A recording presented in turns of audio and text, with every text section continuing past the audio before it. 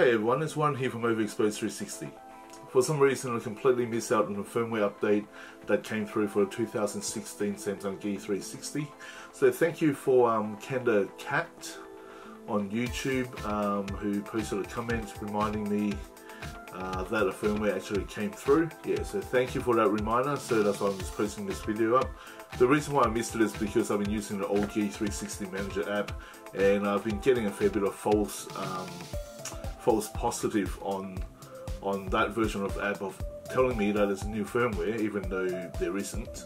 So I actually have been ignoring it. So again, thank you for Kenda Cat for pointing it out to me, for me to have a look at the new update and see what the new firmware holds. Okay, so this will be a really quick video. There's actually not much to talk about with this firmware update. It's actually really boring actually. So the latest firmware is for the 2016 Samsung G360 and the firmware is C200GLU0AQC1, which is replacing the previous C200GLU0API1.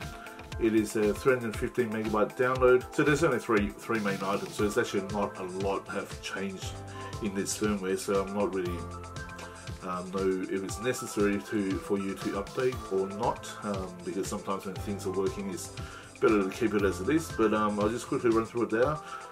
It's saying that it changed the auto turn off time from 3 minutes to 5 minutes as a default, so that's a really minor thing. The Bluetooth pairing has been modified to improve security, so that may be important to you, but what's the worst case? Someone might steal some of your photos. I suppose depending what type of photos you're doing. And finally, the G360 is only visible if you set it into pairing mode, so that the G360 is not permanently available as broadcast for someone to connect to. So it really doesn't sound like there's much change at all, and in fact I actually had a play with it already for the probably past day or so. I haven't noticed any changes, I haven't noticed any improvement or anything that's gone backwards, so I mean it's not a big deal if you do update.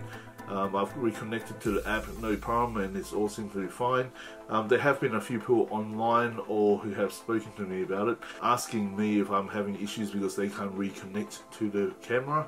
They can't seem to reconnect to the camera as easily as before.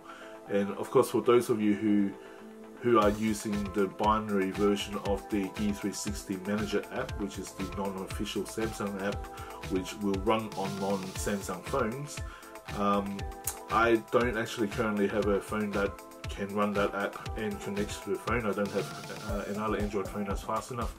I don't know whether this will actually make that app no longer work. So if it's working for you at the moment, and since the firmware update actually doesn't really improve that much, I probably would recommend you to just hold off unless you're game and you want to update and see how it goes. And if you do, please comment and let everyone on this channel know whether it still works or not, because I think a lot of other people would find that information extremely handy.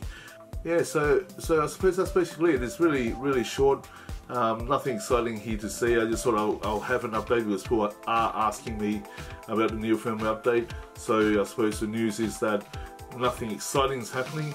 The update worked if you want to update, but I don't think it's a big drama if you don't. If you're happy with the way that things are working at the moment, and if you're using a non-Samsung phone and using the binary version of G360 Manager app, you may just want to hold out on this update to the camera.